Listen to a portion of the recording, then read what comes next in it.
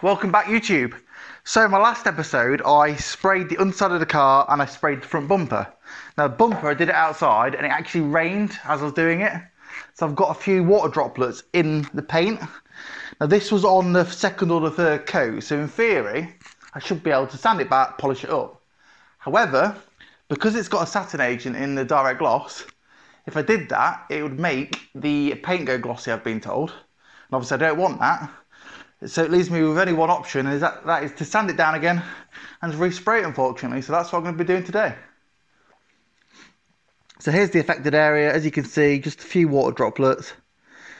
Like I say, normally I'd be able to sand this back, polish it, and you would never know, but not today, I'm afraid. So I've got a 320 pad. It's a good quality Merca one. I'm going to put it on my D8, and away we go.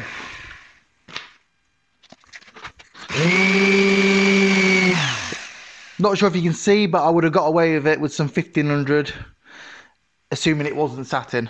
So it's a little bit annoying, but hey ho.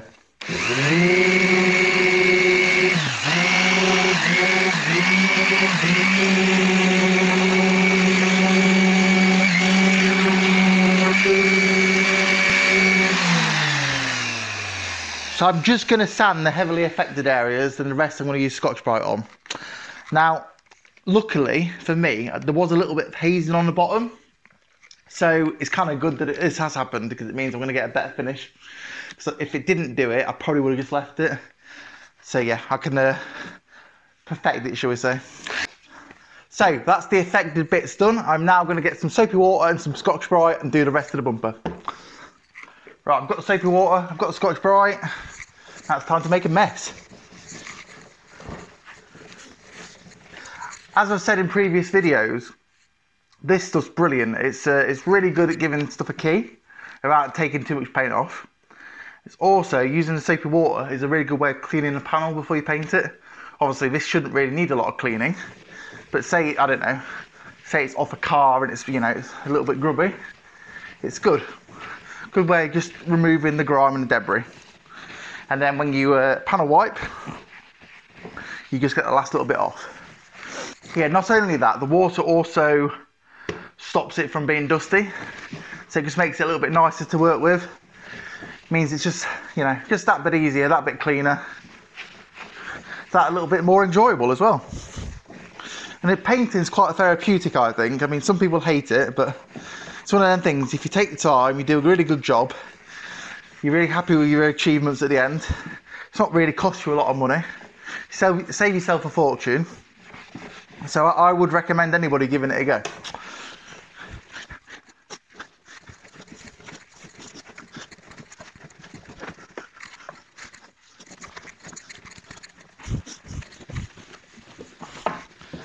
So I'm just going to dry that side off, and I would say that's done. So as you can probably see on the camera, this side's starting to go matte, which is exactly what you want. You want a nice matte finish. That means that you've taken all the shine off and the paint's going to stick to it really well. So yeah, that side's done.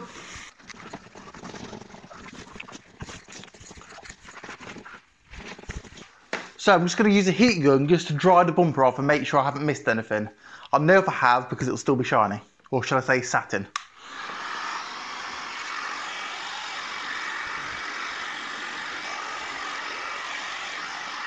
So as you can hopefully see, it's dry, there's no shiny spots left.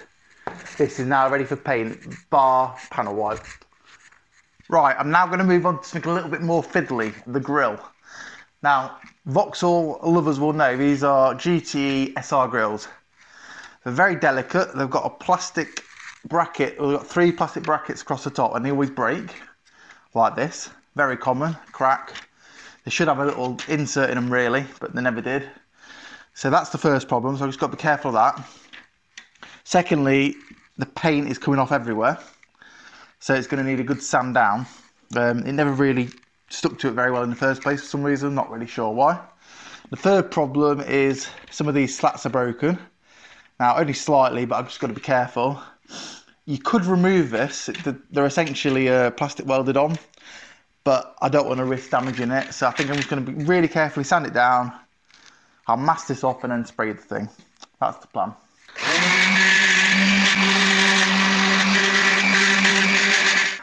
Now, because this is so bad in places, I'm going to start with the red Scotch-Brite because it's a little bit more abrasive. It obviously will scratch it more, but I'll finish it with the black.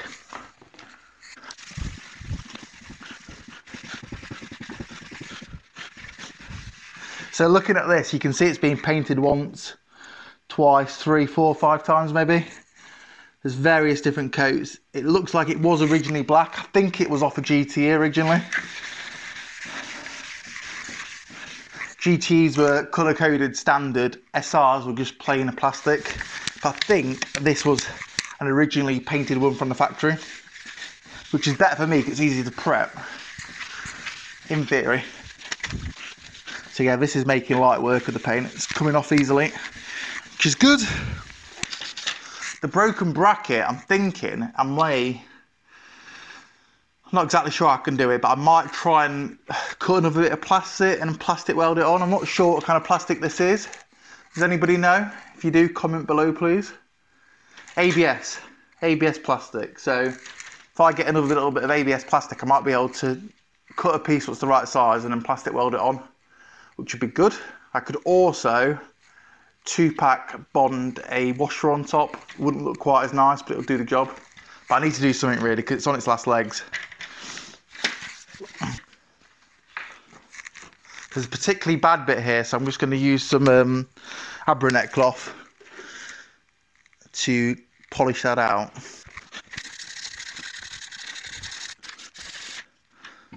That's got rid of that nicely.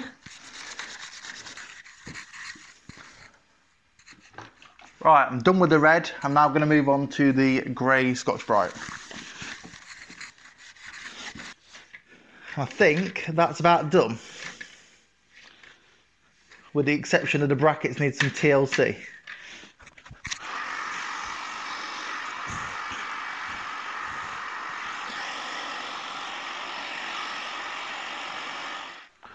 Right, all done.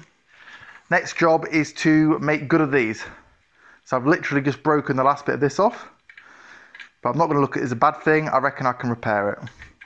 And then I'm going to try and weld that up, and that one. That's the plan. Soldering iron is warming up. I'm going to try and reattach this little bit of broken plastic. So I've not done a great amount of plastic welding in the past, but what I have done has been relatively successful. So I'm going to give it a go.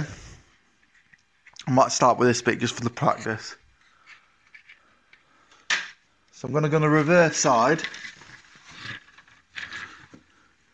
And you need to essentially melt the tip into the plastic and drag it along.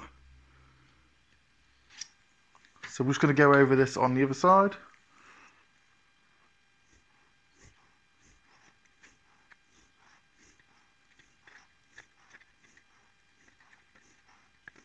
Don't get me wrong, it's not perfect, but a bit of a light sand, it will be good enough to go again.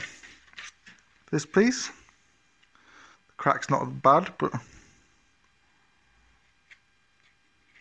still needs doing.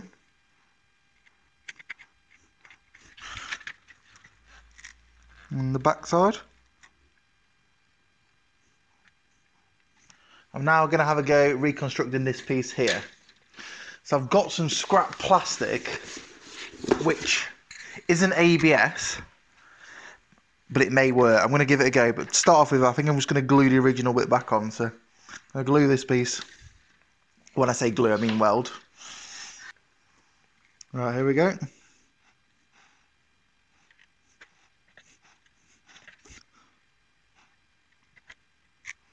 That's working quite nicely, that.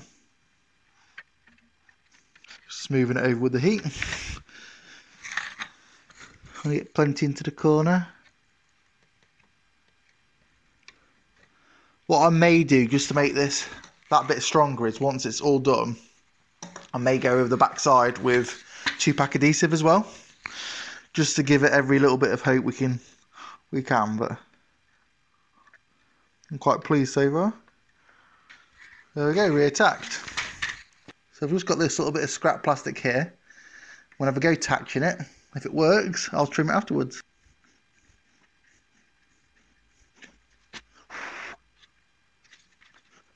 So far, so good.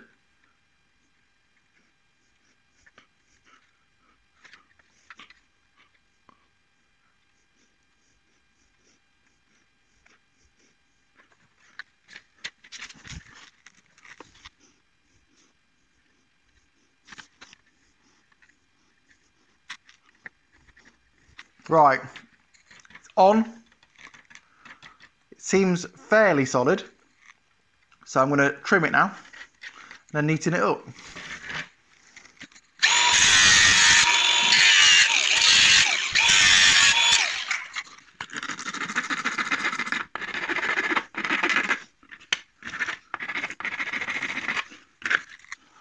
So that's the semi-finished item.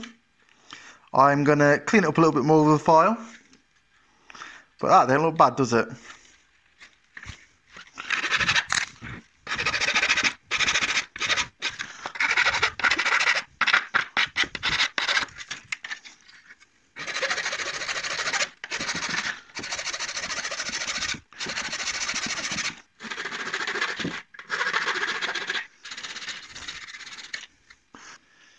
Now obviously that isn't 100% perfect, but come on, it's not bad, is it? A little bit of filler on the top. I'll reinforce the underside with a little bit of 2-pack adhesive, but overall that's nice and strong. You can't really tell, so I'm really chuffed. Not bad, eh? So it's the next day. I have prepped the grill. There's a couple of little bits I'm not happy with, so I'm going to high build the grill, which I didn't really want to do, but needs must. And I'm also going to high build this wing mirror cover because it's gone back to bare plastic in places, and I just want to make sure it's got a really good finish. So that's the plan now. Once again, always use a proper mask. It's a lot safer. Better for your lungs in the long term.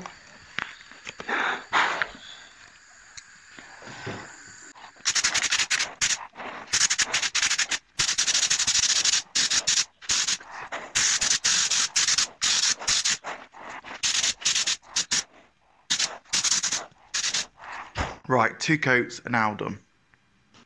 Right guys, it's been 24 hours. The primer's now dry, so I'm going to block it back and then we're going to put the grey paint on. Right, we're all prepped, we're panel wiped, we're ready to go.